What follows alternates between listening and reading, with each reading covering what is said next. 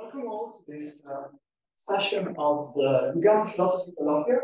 My pleasure to introduce Francesco alias Franz Berto. He's chair of Logic and Mathematics at the University of St. Andrews in Scotland, also a member of the ILLC, Logic and Language and Computation of the University of Amsterdam. Before joining St. Andrews and Amsterdam, he was indeed at Aberdeen, the Institute for Advanced Studies, the University of Notre Dame in the USA, and the École Normale Supérieure in Paris. And before them, he was also in Italy, in the University of Padua, and Venice, and Milan. Francesco's worked on many issues in logic, philosophy of logic and metaphysics, as well as philosophy of language and computation. Some of his most recent works include a book called The Topics of Thought, The Logic of Knowledge, Belief, and Imagination for Oxford University Press, and a book with co-authored with Iago on impossible worlds, and something that is perhaps more relevant, or at least as relevant to his talk today. Very recently, in 2023, he published a new paper called Logic Will Get You From A to B, and Imagination Will Take You Anywhere. So we expect him to lead us anywhere with imaging and imagining. Thank you, Francesco. Thanks. Okay, so I should apologize twice. First, because I got this cold that has been killing me for days. So that's my voice. Everybody can hear me down there, right? Okay, yeah. So forgive me if I sneeze or cough, similar shit. But that's just how it is. Sorry about that. Second, should apologize because so when I was invited to give this talk, I thought I'd talk about stuff that I'm interested in and I'm working on right now, rather than old stuff. And what I'm into right now is formal epistemology, in particular, involving probabilities, belief revision, rationality of belief, and so on. And then I thought, oh, but there's some people in Lugano who are not super familiar with probabilities. And I thought about adding a few slides to this talk that have been presented around, which I give the basics of probability theory. I didn't have the time. It's messy. You know, some of you know, I'm head of department now in St. Andrews, which is the most horrible thing that can happen to an academic. It's been a bit spun.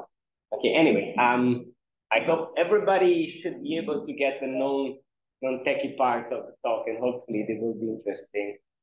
When I get to more techie stuff, I'll explain a few things, and we'll see how it goes. So I want to talk about imagination, but not any kind of imagination, the kind of imagination we engage in when we do suppositional thinking, and we wonder, oh, what if blah, blah, blah, okay? And we try to explore the consequences.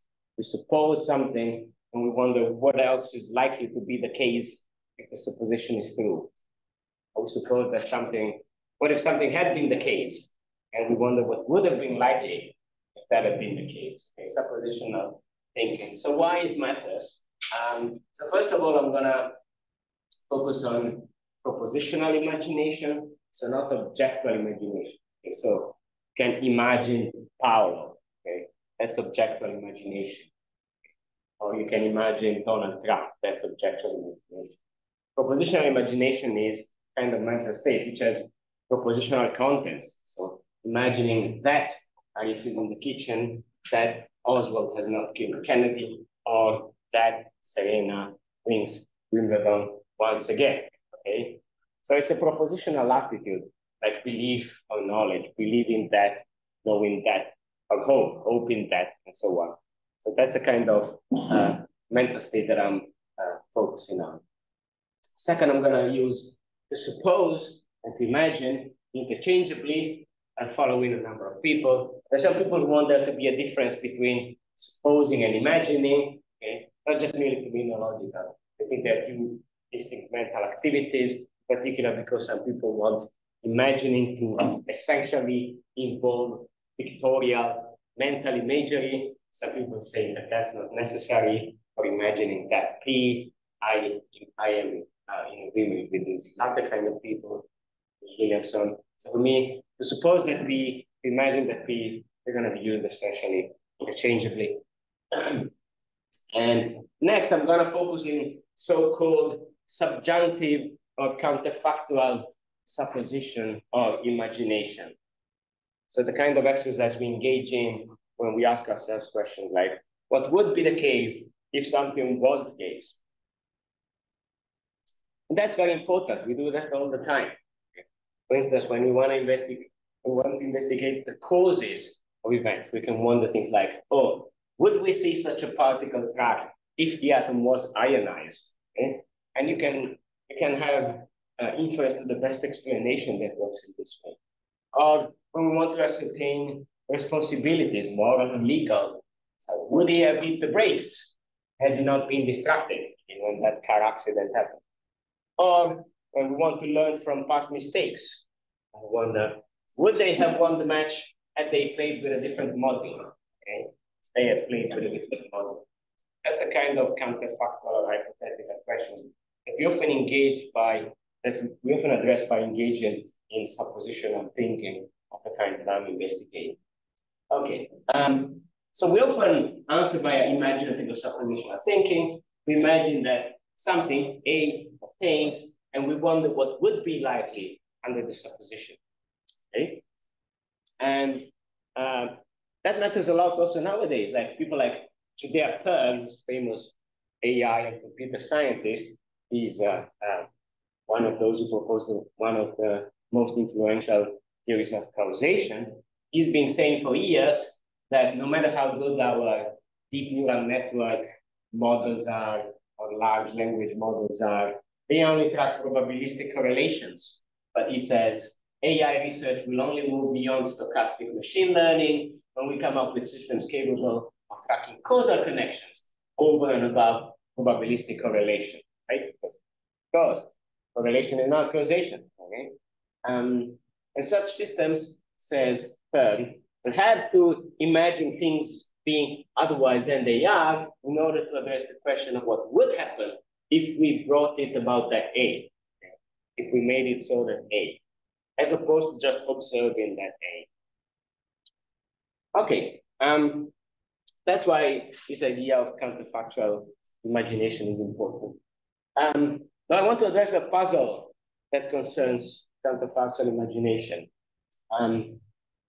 It has been called the puzzle of imaginative use by Amy Kine and Peter Kuhn, this lovely collection that we published a few years ago called Knowledge via Imagination. But the crucial topic of the collection is how can we gain knowledge by imagination? How is imagination epistemically useful? Since it's arbitrarily departed from reality, how can it give us reliably formed beliefs about reality, and maybe knowledge about reality? Why is that a puzzle? Because, well, on the one hand, everybody agrees that we can form reliable judgments on issue that we explore in our imagination. But on the other hand, well, one may wonder, how is the activity rational and justified? In particular, because imagination has a reputation for being arbitrary departure from reality, arbitrary in ways belief is not. And everybody agrees on that. Okay? So imagination of supposition are arbitrary in ways in which belief is not arbitrary. You can imagine or suppose more or less whatever you like, but you can't believe whatever you like. Okay? So you can easily imagine that all of Lugano has been painted pink. That's easy to do. But it's not that you can make yourself believe that Lugano, all of it has been so painted, right? Because you have overwhelming evidence of the contrary. So belief is not subject to voluntary control in a way imagination or supposition is. Okay? So given that you can suppose whatever you like, how comes that on the other hand, it seems to be, when properly used, a reliable mechanism to gain new good beliefs and maybe knowledge? That's the puzzle of imagination. Okay, so I phrased the questions that I gave you before as examples as counterfactual hypothetical questions. So I used if, what if, blah, blah, blah. And the if, of course, links to conditionals. We often assess conditionals by imagining a situation in which the antecedent is true and estimating the chances of the consequent in the imagined scenario. So when you want to assess a conditional, if A then B, that's the indicative, but we're going to focus on the counterfactual. If A then B, and you are uncertain on whether A, I mean, if you know that A is true, you don't need to test the conditional, you just go and test the concept, right? But if you're unsure on the antecedent, you say, well, suppose that the antecedent is true, then what? Okay. How likely is the consequent supposing the antecedent? And so we often distinguish imagination in the indicative and counterfactual mode by mapping them to the distinction between the two kinds of conditionals. Conditionals in the indicative mode, so the form if A and B, conditionals in the subjunctive or counterfactual mode. So if it were the case that A, then it would be the case that B, or if it had been the case that A, then it would have been the case. And that's the usual example. You find it at the beginning of David Lewis's counterfactuals. He gives the example back to Adams. It's an old chestnut. Okay. So that's the two famous Oswald conditionals. Okay. Now to begin with, let's say that we all take seriously the results of the Warren Commission. So we more or less believe that Oswald acted alone. Okay, you may not believe that. You may think it's all a conspiracy, but let's pretend that the Warren Commission was right. So he acted alone. Okay, good. Now, these are two conditionals. In both cases, the antecedent is about Oswald not killing Kennedy, and in both cases, the consequent is about somebody else killing Kennedy, but the mood is different. One is the indicative mode. If Oswald did not kill Kennedy, and someone else did. The other one is in the counterfactual mode. If Oswald had not killed Kennedy, then someone else would have. Okay. And we are inclined to assign different truth values to the two conditionals, right? So in both cases, we imagine or suppose that Oswald has not killed Kennedy, because that's the antecedent, but our conclusions are different because we take one as true and two as false, right? Because when you assess one, well, suppose Oswald did not kill Kennedy. Okay, well, Kennedy has been killed, right? Good. So it must have been somebody else. So if Oswald did not kill Kennedy, then someone else did. But things work differently with you. Suppose Oswald had not killed Kennedy. Oh, there's a different one. Suppose Oswald had not killed Kennedy. Okay? What you do here is something different. You kind of imagine a counterfactual alternative course of events. So you imagine something like, well, maybe a bit before that day, Oswald changes his mind. Maybe he goes there and he shoots, but he misses Kennedy.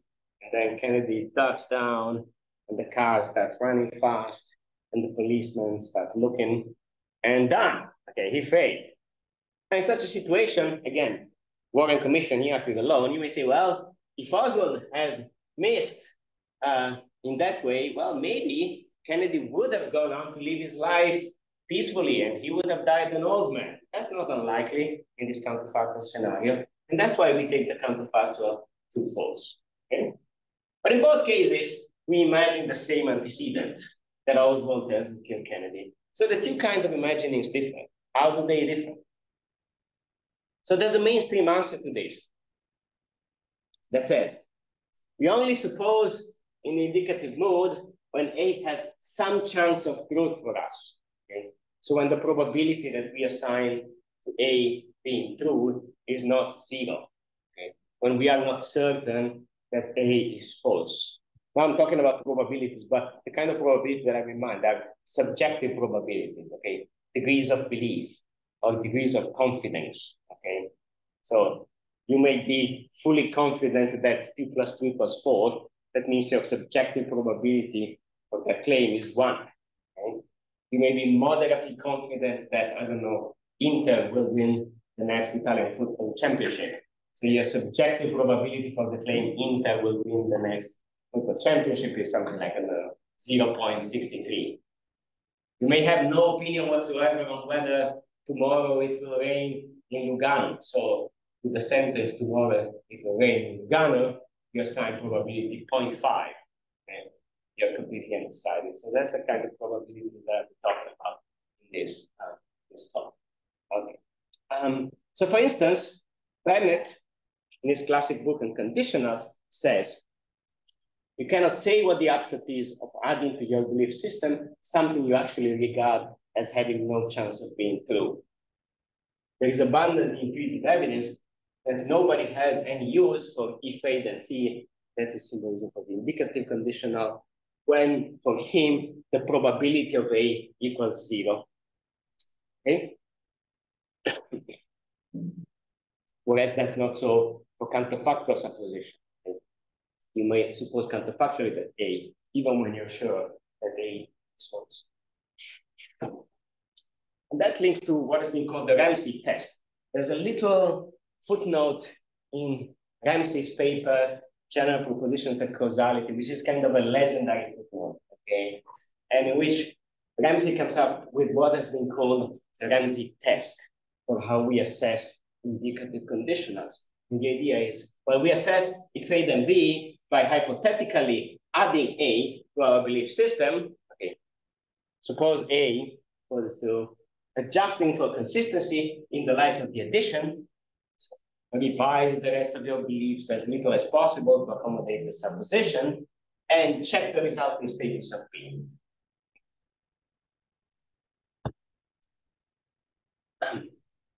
And that's why traditionally one links the probability of a conditional to the conditional probability.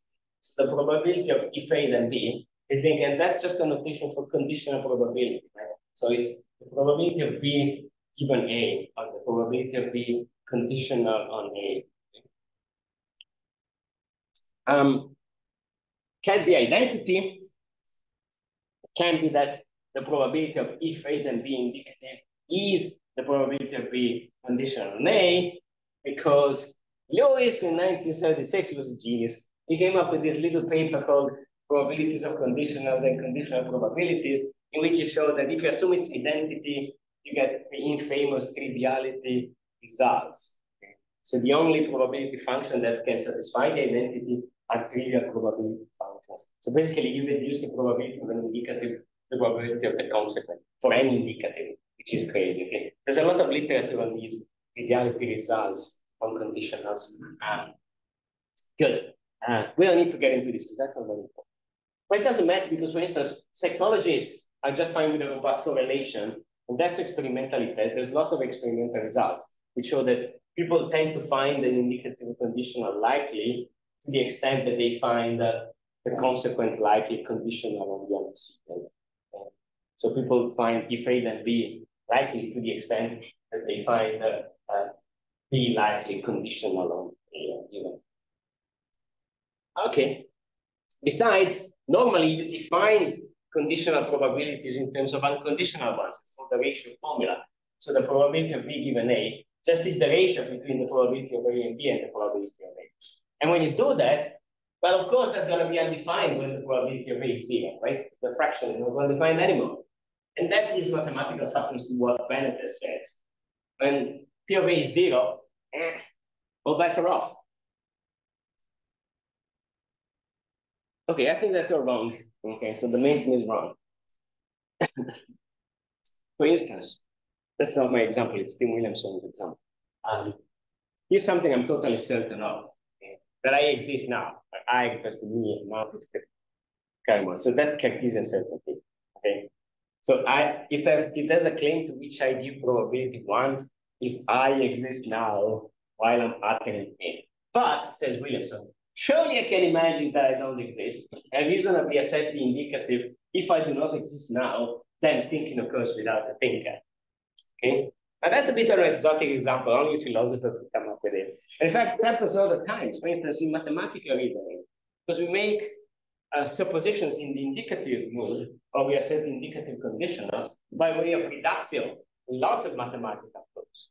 So for instance, I don't know, while proving the infinity of primes, that there are infinitely many prime numbers, the teacher claims, you prove by reduction. Okay, so suppose there's a largest prime, that contradicts it. If there's a largest prime, then some number is both prime and composite. That's an indicative, and it's clear to everybody that the teacher is carrying out a proof by reduction. So the teacher gives 0 probability to the antecedent. There is no largest prime. And even we who learn the proof from the teacher, we also believe that because, yeah, we know what's going on, right? One may say, well, but maybe they are covered counterfactuals.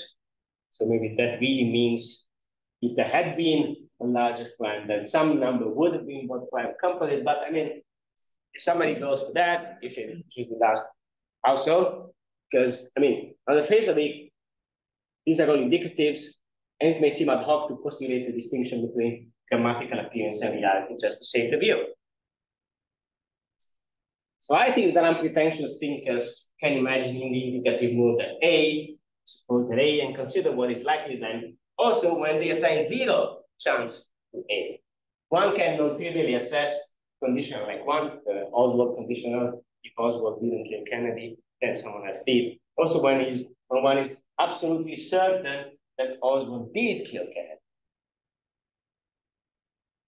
That has been claimed by few people, but one of them is Jim Joyce, in his book that I like a lot, Foundations of Causal Decision Theory. And Joyce at some point says, it's often assumed that any form of probabilistic belief revision, which involves raising the dead by increasing the probabilities of certainly false propositions, must involve counterfactual beliefs. This is not so. It is logically consistent both to be certain that some proposition is false, and yet to speculate about what the world is like if one is in fact wrong. To be subjectively certain of something is, after all, not the same as regarding oneself infallible on the matter. So I think he's right. And there's also a techie fix for the thing. So I'll be very quick.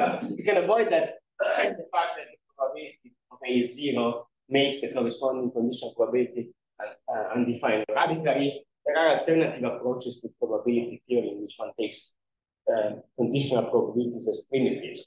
One doesn't define them as ratios of unconditional ones. So there are the so-called Popper functions or Popper range functions. Popper came up with them back in the 50s. It's old stuff. So you can easily provide the technical fix. I don't care about that. What I care about is this: is if we should not draw the line between indicative and counterfactual imagination the mainstream way, how should we draw the line? Now I'm going to tell you about cotenables, and I'm going to speak to you about Lewis at length. So, having started by imagining that A in an exercise of counterfactual suppositions, don't just stick with the initial supposition.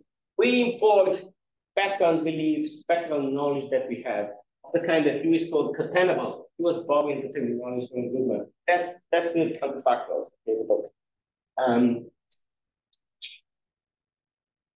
For instance, when one supposes that one jumps over a stream, whether one would make it to the other side if one tried, for example, one imports one's background beliefs of one's actual physical abilities, one's estimate of the actual width of the stream, and so on, right? That's what you do. So you're wondering whether it's okay to try and jump a stream, but you're not sure.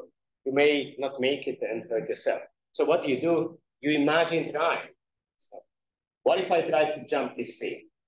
And then you bring in all the background knowledge and belief that you have concerning physical abilities, make an estimate of the width of the stream, and you try to guess whether, in case you jumped, you would make it, right? Because you're trying to settle the issue. You don't want to blindly try. You want to minimize the risk of hurting yourself. So you keep the imagination realistic in this case, right? So this is called reality orientation or reality monitoring in cognitive psychology. So in suppositional thinking, we keep, the situation that we imagine must be as similar as it gets to the actual world, compatibly with the need to accommodate the initial supposition. Now, of course, if you like, you can imagine that you jump and that wings go on your back, and then you magically fly to the other side of the stream. Because you can imagine whatever you like. If you like, you can imagine that. But that would be a very stupid thing to do, right? Because your task is to try to guess whether you would make it if you jumped, given your actual physical capacity, right? So it's in your interest to keep the imagination realistic. Good. And so there's some consensus in the philosophy of suppositional thinking on the fact that imagination of this kind can be epistemically valuable, can be a good source of new, well-earned, well-grounded beliefs, insofar as it is in some sense regimented. So it departs from how we know or believe reality to be just as much as needed for the supposition. But then, and that's the thought that I had, imaginative thinking must work as a kind of simulated belief revision, constrained like its real counterpart by a principle of minimal change. There's a lot of work done in formal theories of belief revision, in epistemic logic, probability theory, and so on. But all of these different, like AGM, theories of belief revision, dynamic epistemic logic, whatever.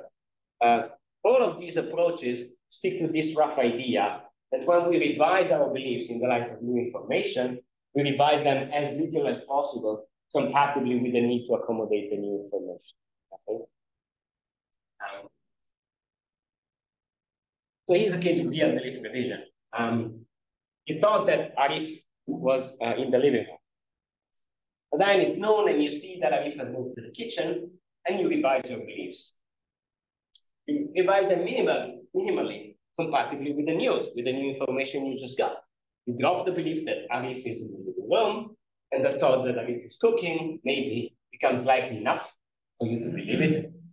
Well, he's in the kitchen. It's probably enough that he's going to be there because he's cooking. So I'm going to believe that he's cooking.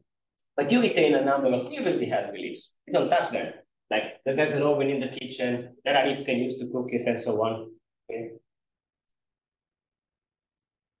Now, supposition must work the same way, except that you don't really get the news perceptually online, for instance, by seeing that Arif is in the kitchen. You just simulate getting the news offline, in offline mode, and you check what's likely in the likely scenario. But otherwise, the situation is similar enough. Okay? So supposing that Arif is in the kitchen and minimally revising your beliefs accordingly under the supposition is very similar to learning that Arif is in the kitchen and minimally revising your beliefs accordingly. Good. So I claim that the difference between indicative and counterfactual imagination lies in which beliefs are containable in the two modes. Go back to the two Oswald conditionals. So the indicative, if Oswald didn't kill Kennedy, then someone else did. If Oswald had not killed Kennedy, then someone else would have. So when we imagine in the indicative mode that Oswald has not killed Kennedy, surely we retain as containable our belief that Kennedy was killed. And so it must have been somebody else. And that's why we take the indicative Oswald conditional as true. So suppose Oswald does not kill Kennedy. Okay, we stick to the belief that we have that Kennedy has been killed. That's what has really happened. So of course it must have been somebody else. But when we imagine counterfactually, we depart from how we know or believe actuality to be like, so that we can make relevant comparisons with it from within the supposition. So we relinquish that belief in the counterfactual scenario and find it plausible that nobody else kills Kennedy there. That's why we take the counterfactual Oswald conditional as false. Okay. But how exactly do we minimally alter the probabilities that we assign to various claims in counterfactual imagination?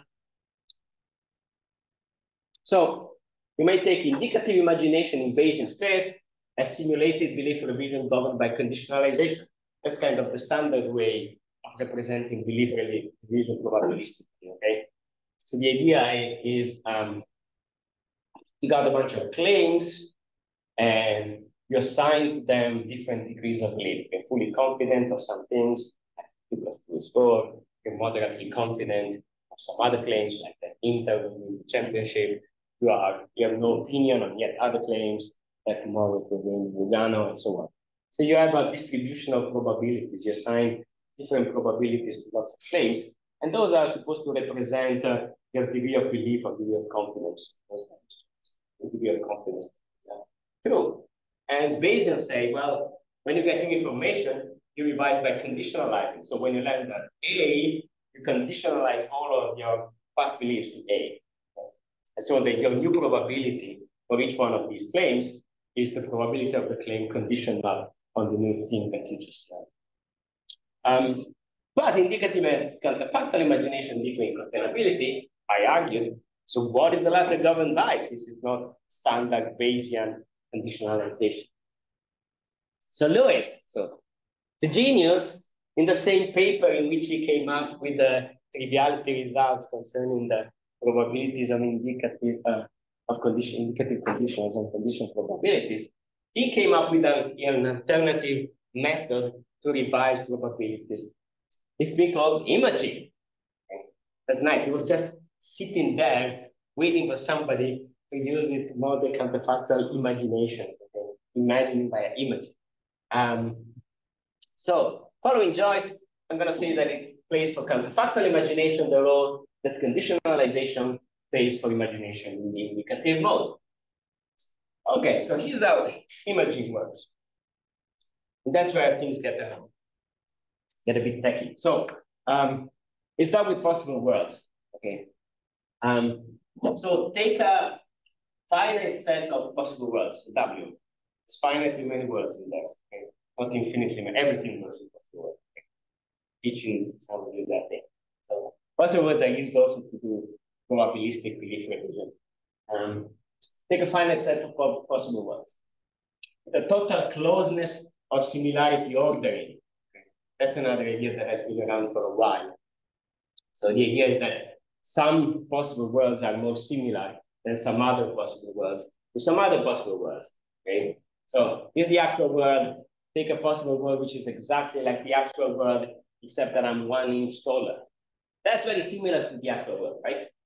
Now take another possible world in which, I don't know, the laws of physics and biology are turning upside down, so that you can be entirely simultaneously in 2 different places or whatever. Or take a world in which the course of history is completely different. Okay, those seem to be very remote. Remoteness means dissimilarity. They seem to be way less similar to the actual world than the world which is exactly like the actual world, except that I'm 1 inch. So there's this intuitive idea that's been around for a while. It has been used in the semantics conditionals by Stalnaker and Lewis, that you can order possible worlds by similarity. The closeness ordering is an order. Okay, so you can have different kinds of imaging that come out from different transfer functions, but transfer functions are just functions which specify how probabilities are moved around under a counterfactual supposition. So this is the general shape of a transfer function.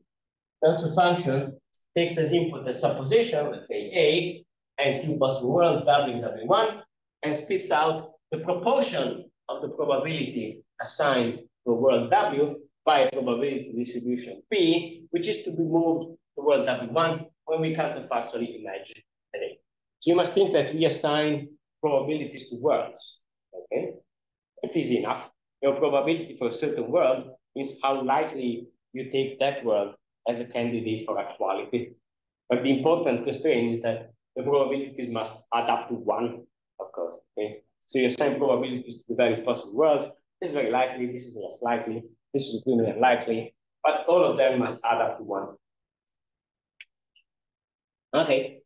Now the probability of world W1 under the supposition of A according to transfer function T, that's just expectation, probability of W1 under the counterfactual supposition of A according to the transfer function T, in general, is just defined this way. So for each world, you take the proportion of its probability just to be transferred to world W1 according to the transfer function. So you transfer from W to W1, and you add all of them together. And then, this is standard, you define the probability of B, or B is a sentence, under the image of A as the sum of the probabilities of the worlds where B is true. That's totally normal.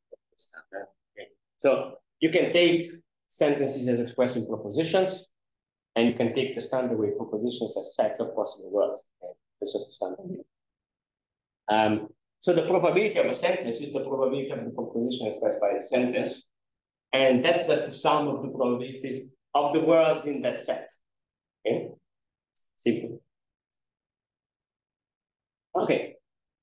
Next, assume following Stalnaker, as Lewis himself did in the original paper, that for each world W and formula A, which can make for a possible antecedent, there is a single closest A world. So we can call it WA or W sub A. So for any world W and A, there is a single world which is the closest or most similar world to W where A is true. Okay. That's how the Stalnakian counterfactual effect works. Okay. Some of you may be familiar with that. Okay, we're gonna relax this assumption later on, but that's how Lewis sets things up in the original paper. So you may know that Lewis himself criticizing this assumption because he shoots against Stalnaker in counterfactuals. Okay, but he used this assumption that for each world there is a closest A world in the 1976 paper. Okay, so that's the Stalnakian transfer function. Basically, a transfer function that transfers the probability of each world to its closest A world. Okay. Of course, this may already be a world that makes A true, and then it is its own closest world. Okay. So if you already make A true, then you are the closest world to yourself. And then probabilities are not the constant. You just rethink whatever probability you have. Otherwise, if you have one of the worlds that doesn't make A true, all of your probabilities given to the closest world to you that makes A true. Okay? So that's the Stalnakian transfer function that reassigns probabilities this way.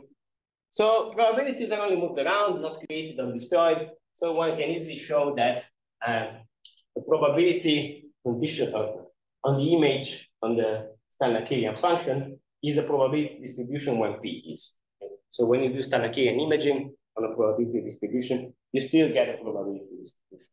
So if the original thing satisfies the Kolmogorov axioms of probability, so does the new probability distribution. It is a probability distribution. Okay. Now Lewis says in the paper that both standard conditionalization and imaging are minimal forms of revision, but they are minimal in different ways. So says Lewis.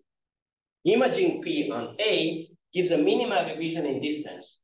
Unlike all other revisions of P to make A certain, so which makes A get probability 1, it involves no gratuitous movement of probability from worlds to dissimilar worlds. Conditionalizing P on A gives a minimal revision in this different sense. Unlike all other revisions of P to make A certain, it doesn't distort the profile of probability ratios, equalities, and inequalities among sentences that imply A. And it gives a simple little example that explains the difference. So I'm just going to reproduce this example. So take 3 equi-probable worlds. So take a little model that only has 3 possible worlds. Okay. Actually, picture them. So this is W. W1. And here's word W2. Okay. Good. And they all have the same probability. The probabilities must add up to 1, so they get 1/3, 1/3.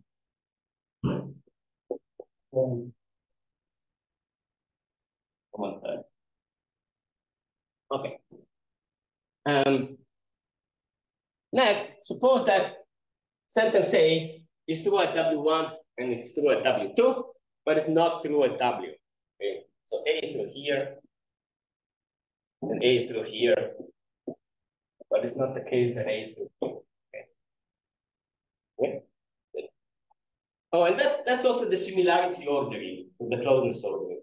So W1 is more similar to W than W2.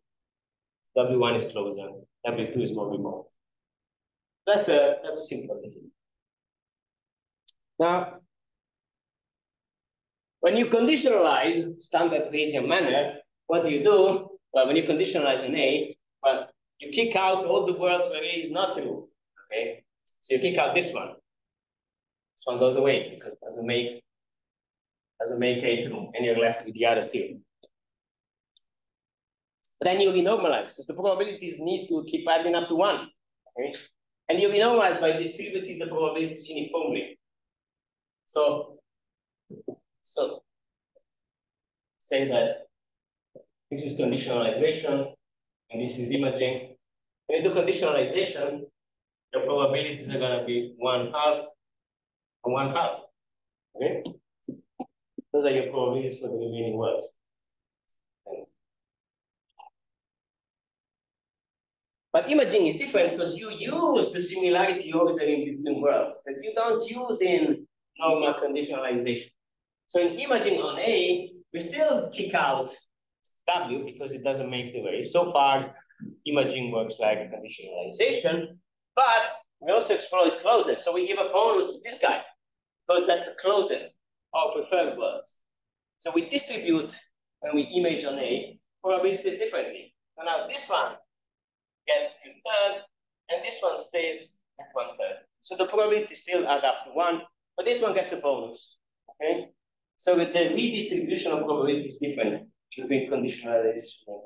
Okay, that's a simple example that shows the difference between the two ways of updating probability. So that's why Lewis says, oh, in one case, conditionalization, you don't distort the profile of probability ratios. Okay, because these were 1/3, 1/3. These were 1/2 and 1/2. The ratio is still the same between the survivors. Okay? That's not so with imaging because that gives a bonus to the closest one. Good. That clarifies the difference in cotenable beliefs. Which beliefs are cotenable when we suppose counterfactually as opposed to supposing indicatively? In fact, there's a little result by Gardner who has shown that conditionalization is conservative. What that means translated into imagination is this.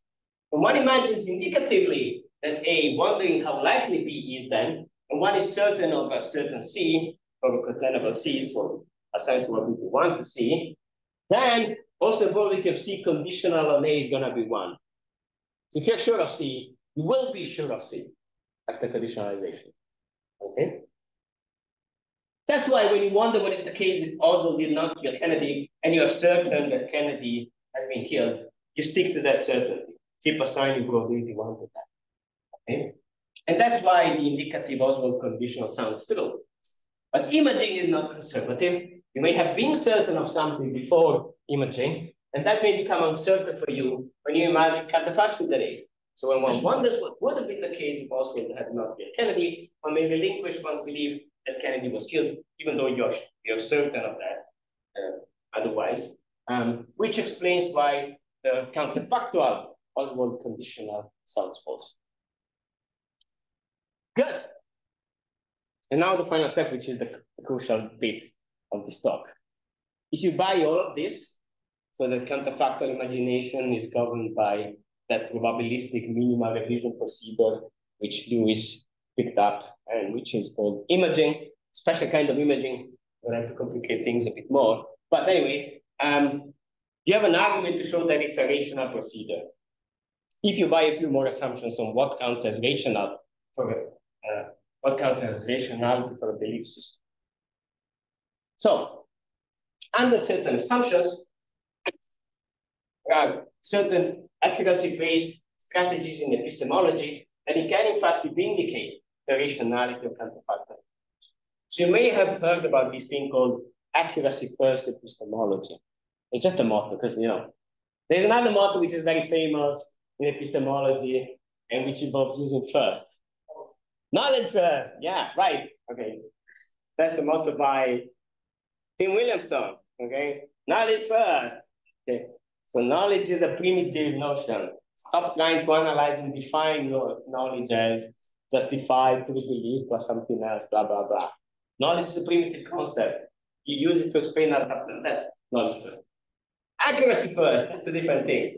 These are people who focus on beliefs, Richard Pettibone, for instance, and these are people who claim that the fundamental epistemic virtue of our degrees of belief or credences is how accurate they are. And accurate just means close to the truth, okay? So the fundamental epistemic and rational virtue of a system of beliefs is how close your beliefs are to the truth, to the way things really are. And there's a way to measure that.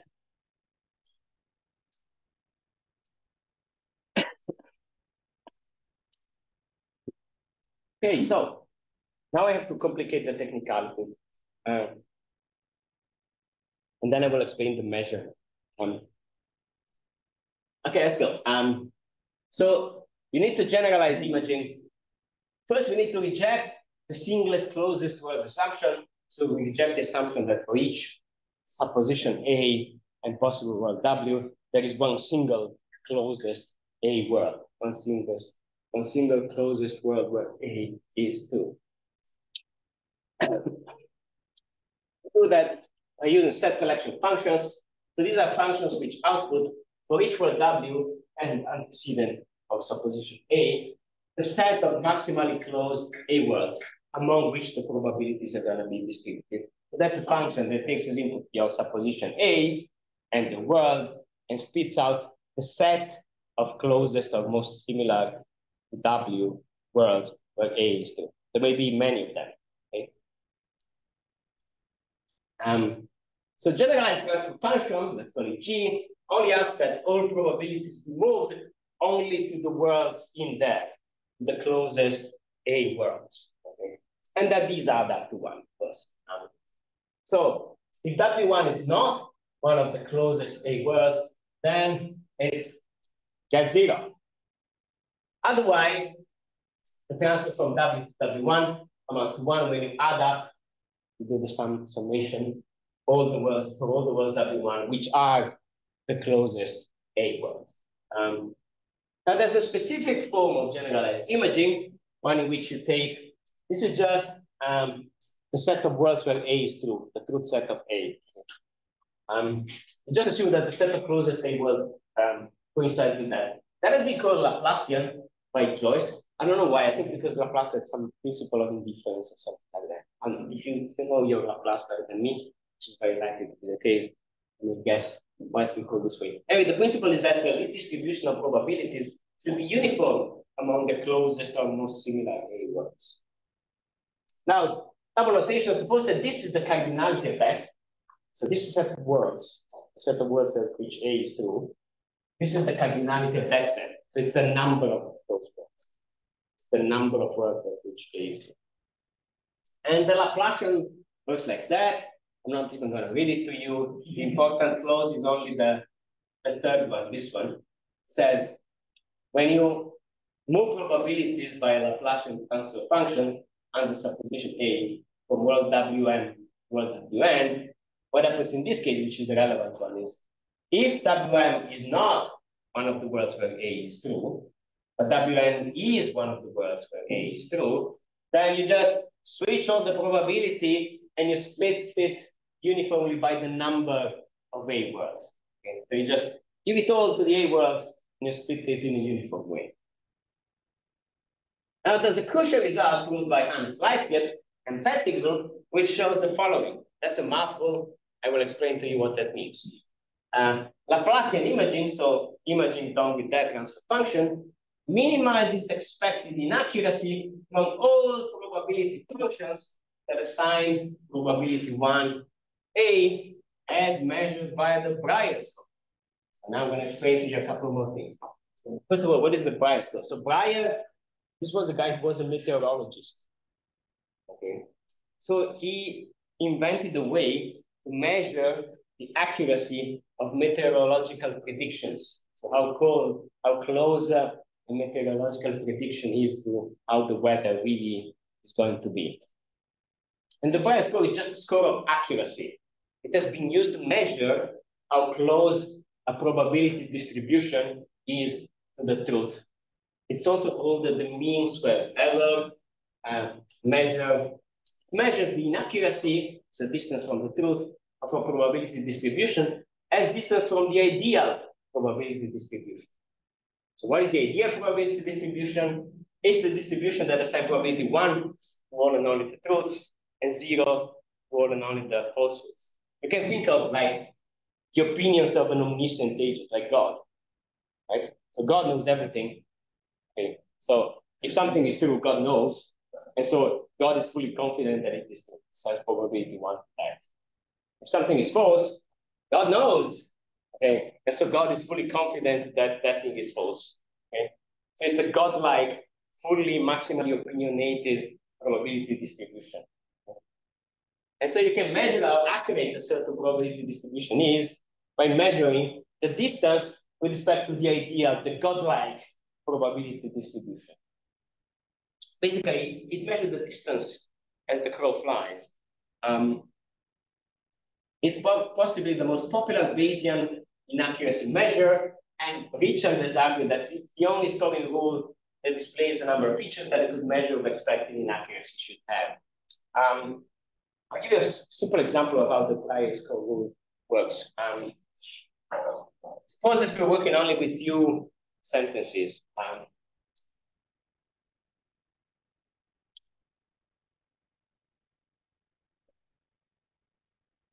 A and B. So let's say that A is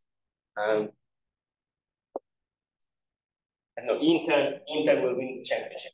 That's Inter claim. And B is the reigning Lugano claim. Lugano. So A is Inter will win the championship, and B is it will rain tomorrow in Lugano. Okay? So they can be both false. Let's say 0 is for false and 1 for true. Or it can be that A is true, B is false. Or it can be that A is false, and B is true. Or it can be that they're both true. Okay. Inter wins the championship against Lugano. Okay. Those are just the four possibilities. Okay. Does somebody support Inter? Yeah, good. So let's say that it's true that Inter wins the championship. Good. And also the other one is true. It's true that it's gonna rain tomorrow in Lugano. Okay. So that's what God is. God knows, right? So he assigns probability 1 to A and probability 1 to B. That's the ideal probability distribution stated here. But you're not so confident. You have no opinion on whether it will rain tomorrow in Lugano. So you have a 0.5. You're moderately confident that Inter will win tomorrow. It's like a 0.7 or something like that. So you're here. So if you can join, that's where you are. Okay? Now that's what the Brier score measures. It measures the difference between your probability distribution and the ideal one. Okay? So that's a number that measures that, which is given by the Brier score. It's just a mathematical rule that I understand. Suppose, sorry about that. It's different than Inter will not win. Okay? And it's also not gonna rain in Lugano. So God is here. Okay? And you're still here because you're still moderately confident that Inter will win. So this is your distance. Okay? This distance is bigger. Okay? So in this situation, your beliefs are less accurate. They're more distant from the truth as represented by the probability. Whereas in this case, where Inter wins and it's raining in tomorrow, then your beliefs are more accurate. Okay, so you see what accuracy is. It's just closeness to the truth. Okay, so that's what the price. It's just a mathematical formula. Okay, good. And now, by all of this package, we get an argument for the rationality of counterfactual imagination via Laplacian imaging. Suppose the Brier score is A of the good measure of the inaccuracy of our degrees of belief. Suppose that accuracy or closeness to the truth is A of the key epistemic virtue of our belief systems. That can be disputed because some people think, well, accuracy is not the fundamental virtue of our beliefs. Maybe other things are more important. What's more important is that, I don't know, your beliefs lead you to success in life. I don't know, you may even have massively inaccurate beliefs, still get it done, okay, and you make money, I don't know, and you're happy, that's good. Okay. Suppose instead that accuracy is what matters. Okay? The fundamental rational virtue of your belief system is that it's as close to the truth as it gets, as accurate as it gets. Good. Then Laplacian counterfactual imagination maximizes such a virtue because it minimizes the expected inaccuracy. And that's just a mathematical result. And so we have a vindication of counterfactual imagination insofar as it's governed by imaging of this kind. Counterfactual imagination is epistemically rational insofar as it's a maximally, expectedly, accurate way to hypothetically update your belief system in the light of counterfactual suppositions. Okay, I'm going to skip the rest. I've talked enough. And I'm going to thank you and take questions.